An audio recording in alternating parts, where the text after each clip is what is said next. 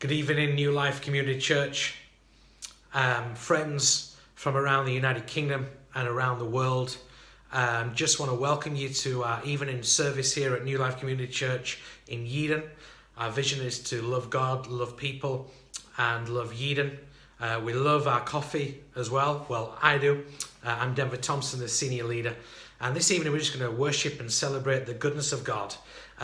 We've got a good friend of mine with us this evening who's going to be sharing the Word of God on our theme for 2020, which is Seek First, from Matthew 6:33. Seek first the kingdom of God and his righteousness, and all these things shall be added unto you. Let's just pray to God, and then we're going to go into worship this evening. We're going to decree and declare his goodness, and we're going to worship him in spirit and in truth. We just thank you, Lord, this evening we're able to, Lord, just come into your presence with thanksgiving in our heart, with praise and adoration to you, the King.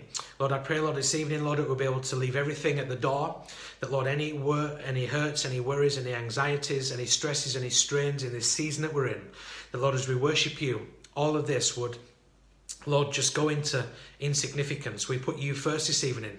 Your word says as we lift you high, Jesus the Christ, then you will draw men and women to yourself. So tonight, Lord, we put you in that place of residence tonight, and we say, Yahweh, have your way. We pray, Lord, that you would move by your spirit, that our minds would be alert, our hearts would be receptive to what you want to do and what you want to say and what you want to speak tonight. So have your way as we worship you this evening. Come on, church, let's worship God with full vigor in the name of Jesus. Amen.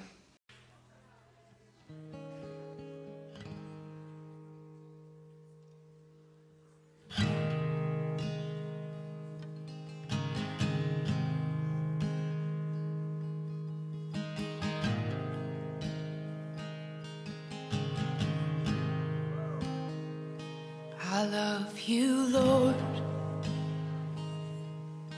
Oh, your mercy never fails me. And all my days I've been held in your hand.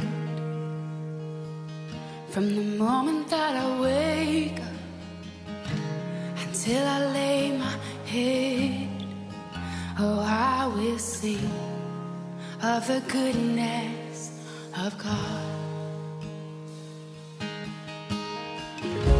'Cause all my life you have been faithful,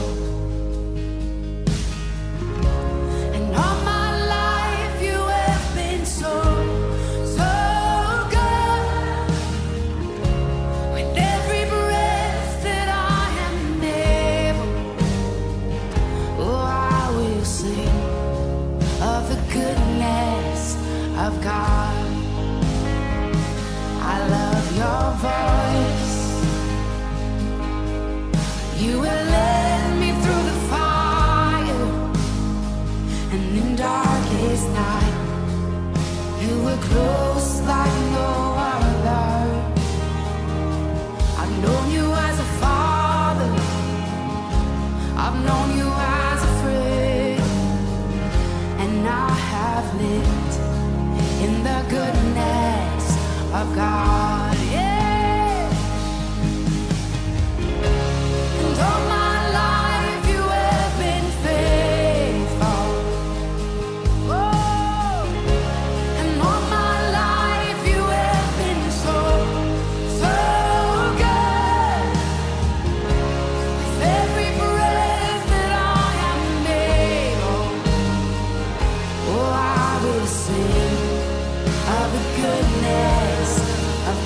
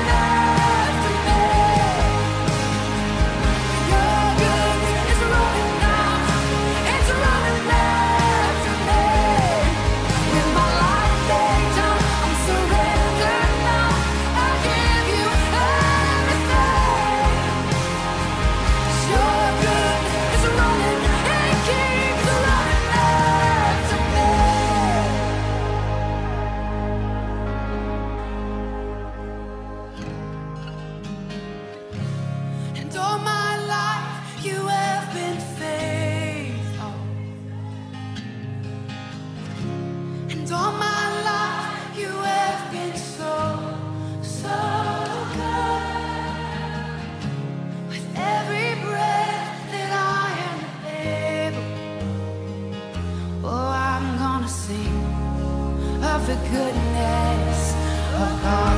I'm gonna sing, I'm gonna sing.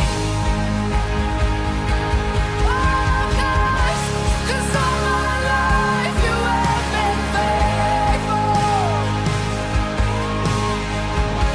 And all my life you have been so, so good. With every breath that I inhale, oh, I'm gonna sing of the goodness of God. Oh, I'm gonna sing of the goodness of God.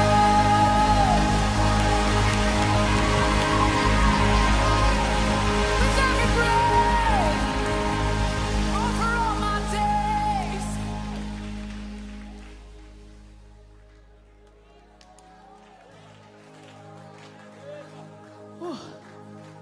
So the song says that mountains are still being moved. Strongholds are still being loosed. God, we believe, 'cause yes, we can see it, that wonders are still what you do. I love this when y'all, it says, and bodies are still being raised.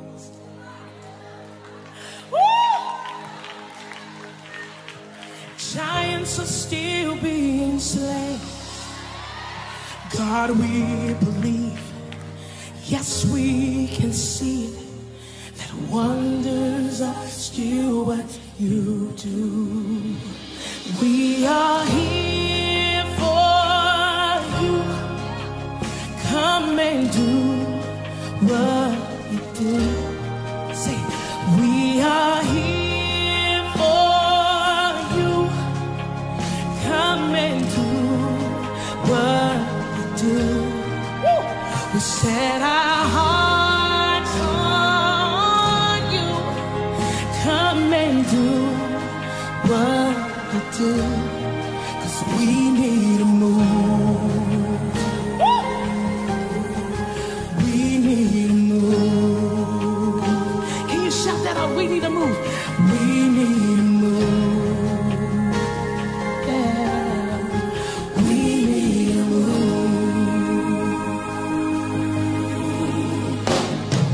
And bodies are still being raised.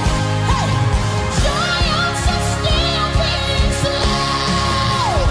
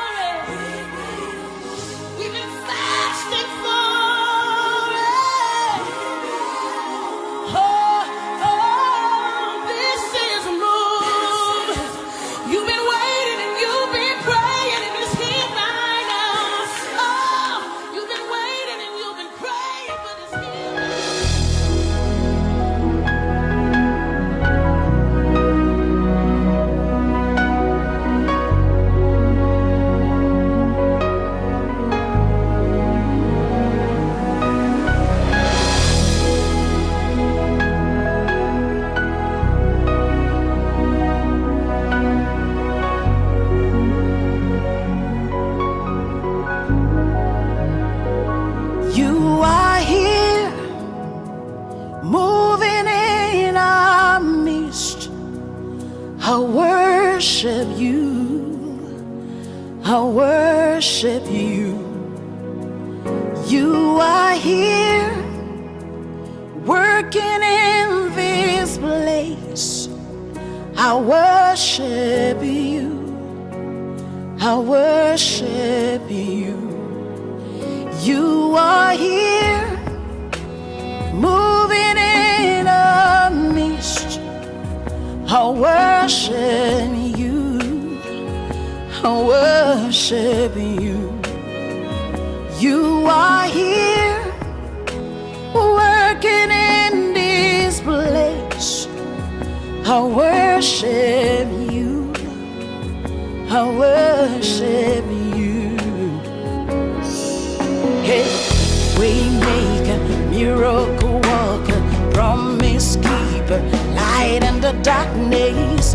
My God, that is who you are. We make a miracle worker, promise keeper, light in the darkness. My God, that is who you are. You are here, touching every heart. I worship you, I worship you. You are here, healing every heart. I worship you, I worship you. You are here, turning lives around. I worship you, I worship you. You are here, mending every heart. I worship you, I worship you. Hey, we make a miracle worker, promise keeper, light in the darkness. That is who you are. Hey, we make a miracle worker, promise keeper, light in the darkness. My God, that is who you are. You wipe away all tears, you mend the broken heart. You're the answer to it all, Jesus. You wipe away all tears, you mend the broken heart. You're the answer to it all, to it all, Jesus. Yeah. We make miracle worker, promise keeper, light in the darkness. My God, that is who you are. We make miracle worker, promise keeper, light in the darkness. My God, that is who you are. You are here, touching every life. I worship you. I worship you. You are here, meeting every need. I worship you, I worship you. Oh,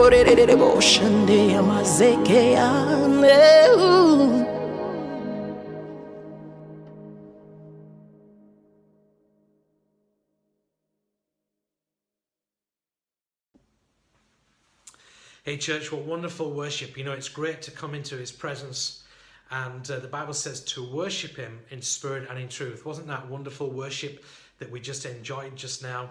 I know for myself that I've been so engulfed in that worship and so thrilled to be able to worship my Saviour and my Lord. I know that we're not together in an auditorium right now or in a church building, but we are together. Emmanuel, God with us, unites us. and brings us together. This evening, it's my delight and my honour and my privilege to have James Cowan with us, all the way from Atlanta, Georgia in the USA.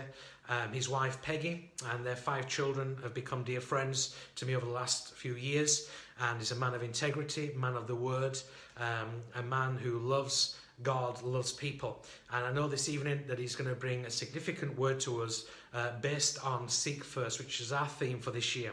So sit back, grab yourself a tea and a coffee, relax, and let God speak to us as a church, as individuals, and more than anything else, that our minds be alert and our hearts be receptive to what God wants to say. Please enjoy yourselves, and let's listen to what God wants to say to us this evening. Good evening. I want to say hello to everyone at New Life Community Church in Yeadon, and Pastor Denver Thompson, a great man of God. I met with him many times. I know his heart. I know where he stands as far as the things go, the kingdom of God. And it is great to be with him tonight and his congregation. Can you say amen? These are different times that we are in today, and different times call for different methods of getting the gospel outside of the 4 walls of the church. And praise God for technology so that we can do that. So that no matter where you're at, no matter what you're doing, no matter what's going on in the world, you can still have the message of the gospel of Jesus Christ, the truth of the kingdom of God, brought to you in your homes. Can you say amen? Dear Father, we come to you tonight, Lord, in the name of Jesus. We just ask you to bless this Bible study tonight, Father. We ask you to bless this congregation. We ask you to bless these people, Father. And Lord, all of those that are around the world hurting right now, Father, we just ask you to begin to move in their lives, Father. In Jesus' name we pray. Amen and amen. When I talked to Pastor Denver and he had talked to me about speaking, he told me that you had been speaking out of Matthew chapter 6, verse 33, but seek ye first the kingdom of God and his righteousness, and all these things shall be added unto you. The first question I always ask when I look at that scripture, first and foremost, is why is it important to seek? Here the word seek is an action. That means you're not idle. That means you're not sitting. It means you're not doing nothing, but you're doing something, and you're seeking the kingdom of God. And if you're seeking the kingdom of God, you're seeking his presence, because you're not going to have the kingdom of God without the presence of God. Can you say amen?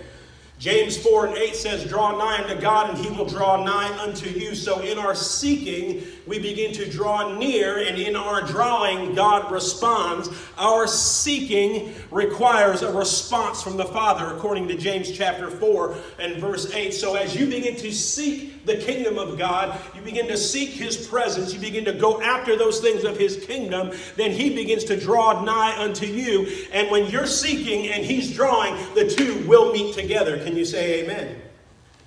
When we are driven by the presence of God, he responds. I promise you today, your seeking will not go unanswered. The question I have for you today is this: what is actually driving you to seek? What is your motivating factor behind seeking the kingdom of God? And at first we would all think the response would be the correct response, but we see time and time and time again in the kingdom of God that a lot of times we have agendas and self-motivational purposes that drive us into seeking the kingdom of God. But what we fail to realize is this: that God knows the motivation behind our heart. God knows the reason for our seeking. God knows what's driving us to seek what we're driving. Are you driven by your job, your family, your relationship? Are you driven by jealousy, offense, tithe, anger? Are you driven by presence, kingdom, harvest? Are you driven by a title within the church? If any of those is your response, then you fail, because the only thing you should be driven by is the presence of God. Being in his presence, being face to face with the Father. As Moses said, show me your glory. That too should be the cry of us, the believers. Whether you're in the United States or whether you're in England where you're at tonight, it doesn't matter. What should be the determining factor in what's seeking us and driving us should be his presence. Can you say amen?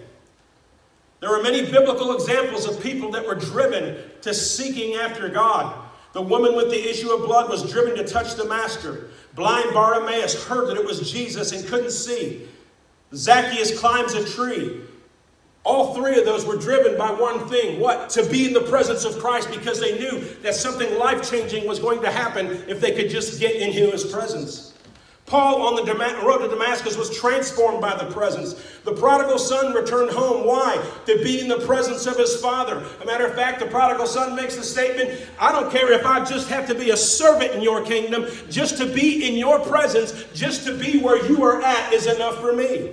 Moses declared, if your presence doesn't go with us, then I won't go. These people had a determination to be in the presence of God. Isaiah chapter 50 and verse 7 says this, the Lord God will help me, therefore I will not be disgraced.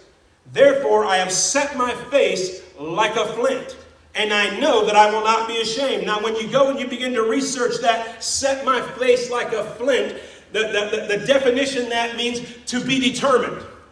To be determined to get somewhere. There are many times in my life that I have set my face like a flint because I had a level of determination, a will to get something done. I've heard that you hear the phrase a lot of times, he willed himself to accomplish the task that he wanted to accomplish.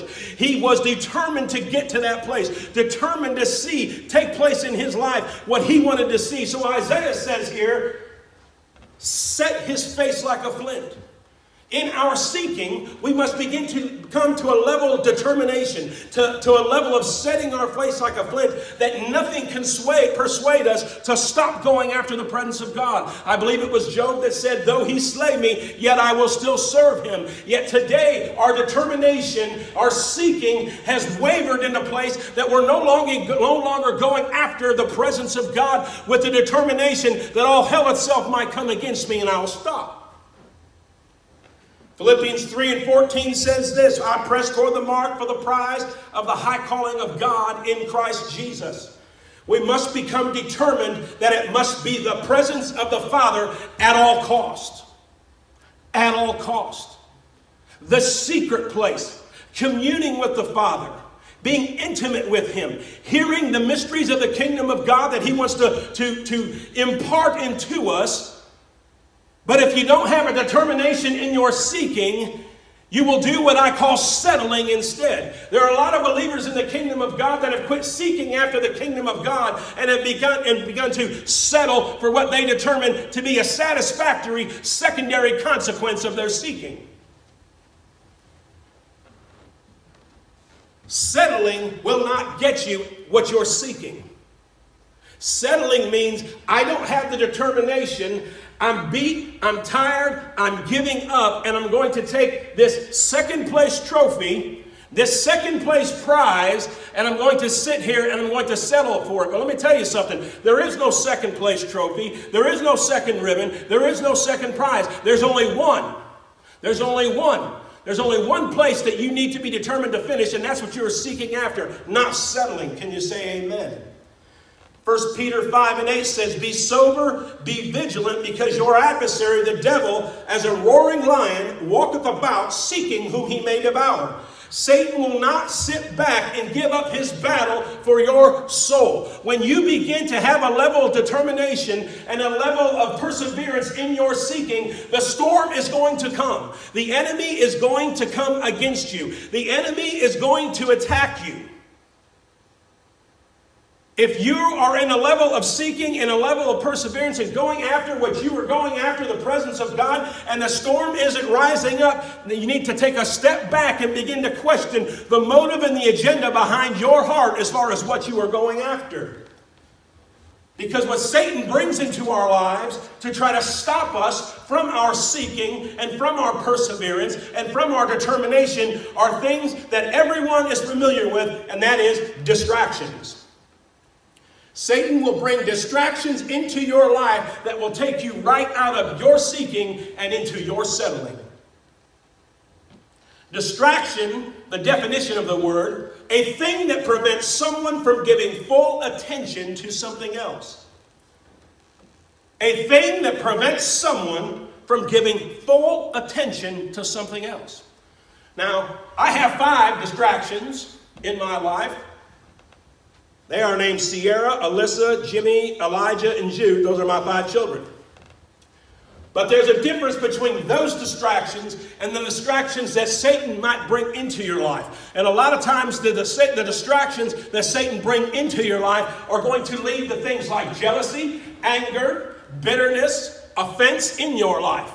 And when these distractions come into your life and you begin to experience those emotions, you begin to experience those things, immediately that's when you should begin to take a step back, because you have to begin to recognize where that begins to be sown into your life, where that seed is coming from. God doesn't bring jealousy. He doesn't bring fear, anxiety. He doesn't bring offense into your life to question you. Those come from the enemy. Those are the distractions that Satan tries to bring into your life to keep you from seeking after the presence of God. The level of your commitment toward your seeking will determine the level of your distraction the enemy is going to put into your path. And so I go back to what I said a few minutes ago. If you're not receiving any distractions, if you're on cruise control rolling right on down the road, you may want to pump the brakes a little bit and put it in park and begin to question what is going on, that Satan's giving me a free ride with what I think God has called me to do, instead of actually having a distraction trying to keep me from getting to the place that God needs me to get to. Distractions have consequences and cost us vision. When we become distracted, it actually costs us our vision.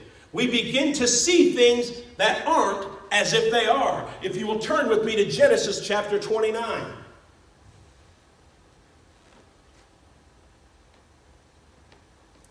Genesis chapter 29, I'm going to read verses 23, 24, and 25, and this is out of the King James Version of the Bible. And it came to pass in the evening that he took Leah his daughter and brought her to him, and he went in unto her. And Laban gave unto his daughter Leah Zilpah his maid for a handmaid.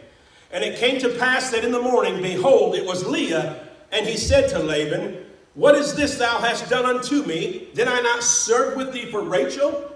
Wherefore then hast thou beguiled me? When we are intimate with our distraction, it costs us our vision. Who or what is around you that is affecting your ability to see based off the distractions they are bringing into your life? Who have you come into relationship with? Who have you allowed into your life that is causing a distraction that is costing you vision and causing you to be intimate with something that God never intended for you to be intimate with? Who is in your life that is taking you away from the things of the kingdom of God that God has intended for you, because they have distracted you, and your vision is no longer on the prize for the high calling. Your vision is no longer for the things of the kingdom of God, but they have been a distraction and have pulled you to the wayside, and you have allowed yourself to be intimate with that distraction. And allowing yourself to be intimate with the distraction, you have kept yourself from the thing you initially longed for. You have kept yourself for the initial person that you wanted to be intimate with. They have kept you apart from that which you wanted to wed and be in relationship with. Why? Because you've given into the distraction instead of instead of knowing intimately that which you desire, that which you are longing for. How could Jacob not see that he had settled for something? There's that word settled again. That he had settled for something related to his original passion, but not quite his original passion. There are many people out there in ministry that aren't doing what they had a vision for to begin with, or they have stepped aside and stepped back from that which God has called them to, because they became intimate with the distraction, and now they've engulfed themselves in the distraction and are no longer passionate for that which they initially longed for, that which they were initially called for, that which God initially anointed them to do. But instead they've settled for something else, and because of it, while they're settling, their initial passion is still walking out there looking for a bride. Leah is not what Jacob originally burned for.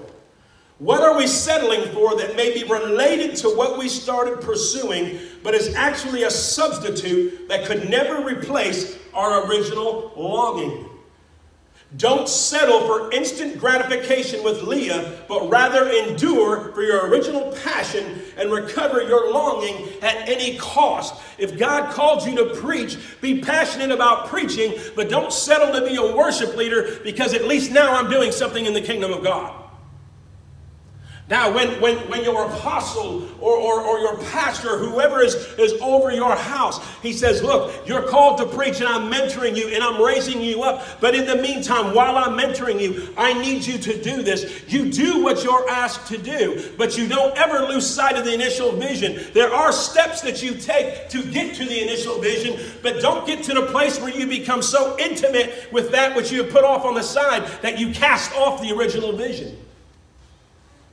You will always linger for what you genuinely long for. We don't have a lingering problem in the church. We have a longing problem. The church's obsession with the clock is really a secondary consequence of an insufficient obsession with eternity. Most of us have failed in the pursuit of what we were originally passionate about because we did not understand that it may be a lifelong pursuit. In order to withstand a lifelong pursuit of His presence, we must be able to stand victorious in the area of determination. We must be able to stand victorious in the area of determination and become an overcomer in the arena of distractions. Become an overcomer in the arena of distractions and become victorious in the area of determination. Can you say amen? We must not allow distractions in our life to begin to birth other distractions. Because what happens when one distraction, we become intimate with it, then we begin to birth offspring from the initial distraction, and now we have many distractions. Have you ever heard the old phrase people say, one lie versus another lie versus another lie versus another lie? And I've heard people say before, well, man, he can't even keep up with the lies that he's had. Well, it's the same way with our distractions. We allow one distraction to lead to another, and to another. And the next thing we know, we've fallen so far away from what we originally longed for, we don't even remember what we originally longed for until one day we see it walking down the road, intimate with someone else. Don't allow your distraction to birth a generation of unfulfilled promises in your life. It was that which was birthed from an inferior relationship with Leah that would one day sell the dreamer Joseph into captivity. Now, what does God want to do in your corporate body? What does God want to do in New Life Community Church? Are you being intimate with Leah?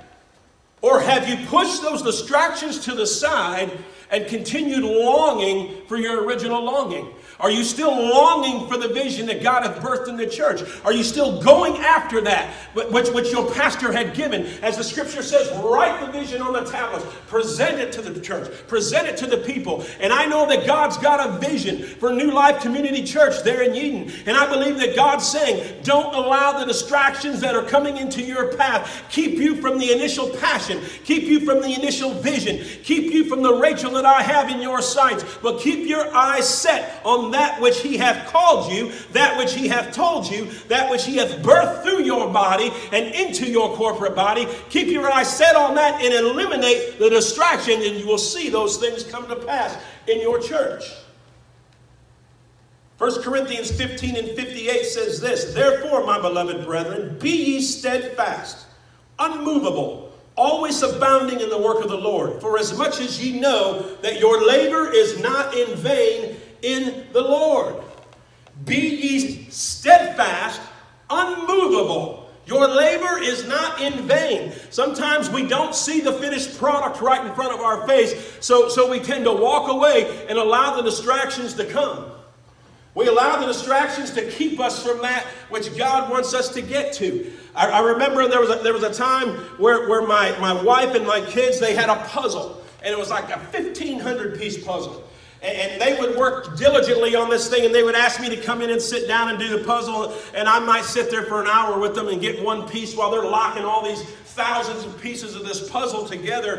And it just didn't hold my attention. It didn't hold my interest. And I would consistently have to grab the box to look at the picture to match it up with the piece of the puzzle I have and set it down. See, I was picking up with that box to refresh myself with the vision of what the completed puzzle was supposed to look like.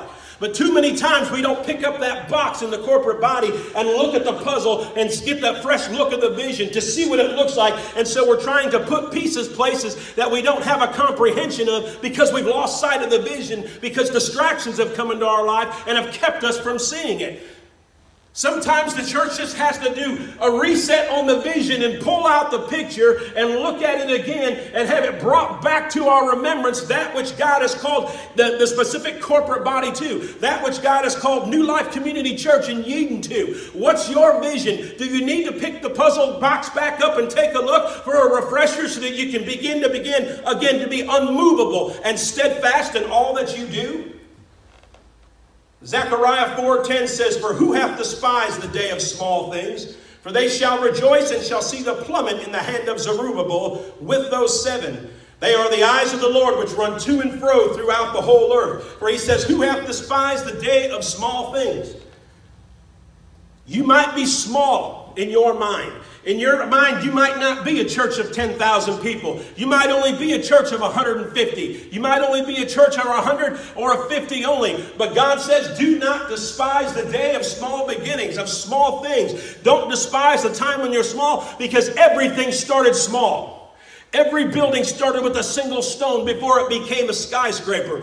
Every ship started with a small corner before it became into a massive ship. Everything starts in a small place and then grows. You can't despise those days of being small and cast out the vision after a few weeks or after a few months because you're not seeing the results that you want to see. When I sat down at the puzzle, I was terrible at the puzzle. I didn't see the results I wanted to see personally myself. But as my wife and my children, as a family unit, we began to put the pieces in place, or they began to put more pieces in place than I did. I will say this, they probably did 99% of the puzzle, but the day came when there was only one piece left, and I walked in and they would kind of tease me about it, and they said, "Dad, we saved the last piece for you." And as I put the last piece into that puzzle, the picture became complete. You might not know what your position is. You might feel like you're doing nothing, but know this, without what you're doing through your determination to see the vision fulfilled in New Life Community Church, without every single person, there's going to be a piece missing out of that puzzle of the vision that God has for your body. But once your piece goes into its place, it's been locked in, and all hell itself can come against your body,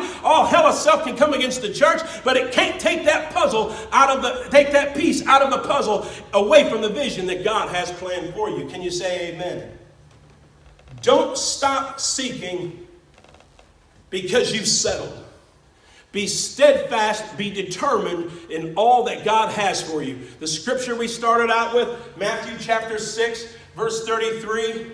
"But seek ye first the kingdom of God and his righteousness, and all these things shall be added unto you." Can you say amen? Amen. Let's close with a word of prayer. Dear Heavenly Father, God, we come to you this night, Lord. And God, I just ask you to touch everyone right now, God, in New Life Community Church, Father.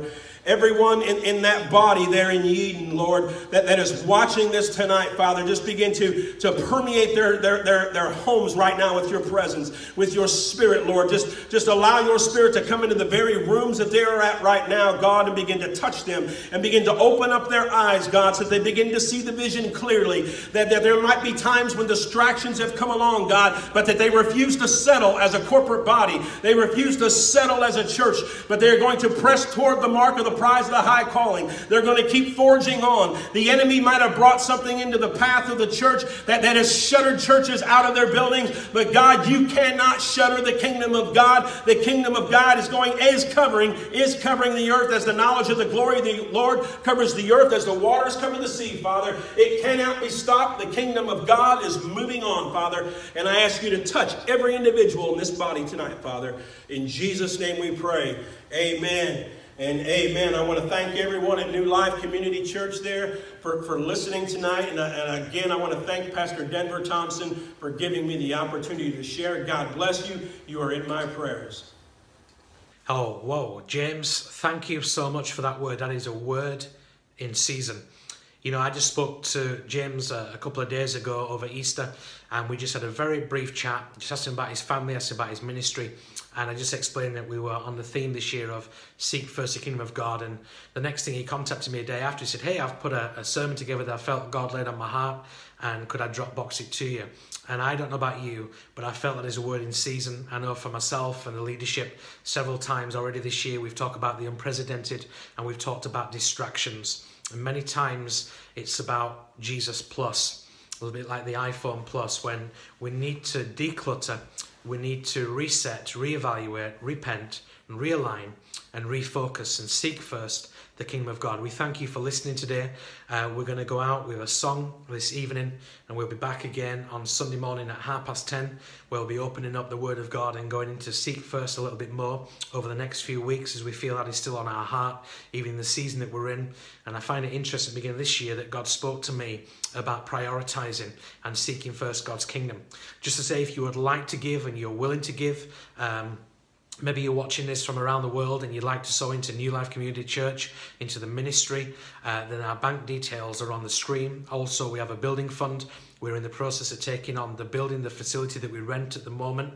And so there are many legal fees and the upkeep of the building. So if you'd be willing to invest into the ministry of New Life Community Church, please give freely, give willingly, give generously.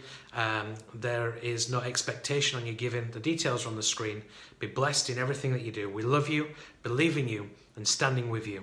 In the name of Jesus, amen.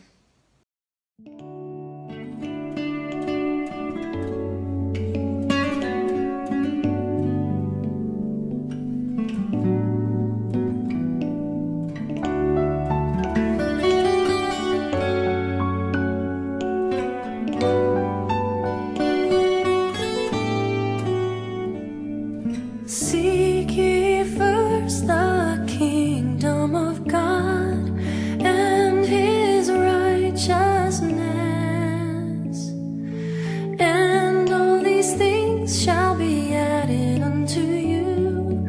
Alleluia, alleluia. Ask and it shall be given unto you. Seek and ye shall find.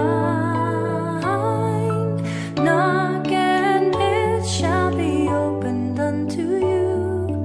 Hallelujah, hallelujah.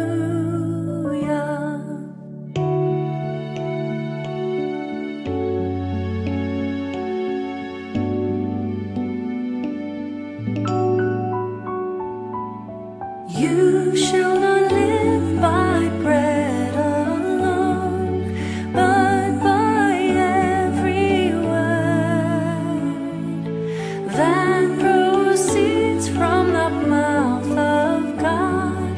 Hallelujah, hallelujah.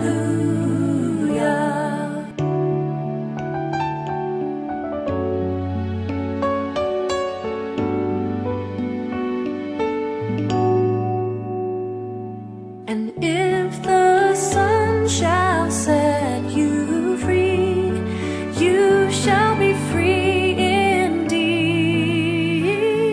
You shall know the truth, and the truth shall set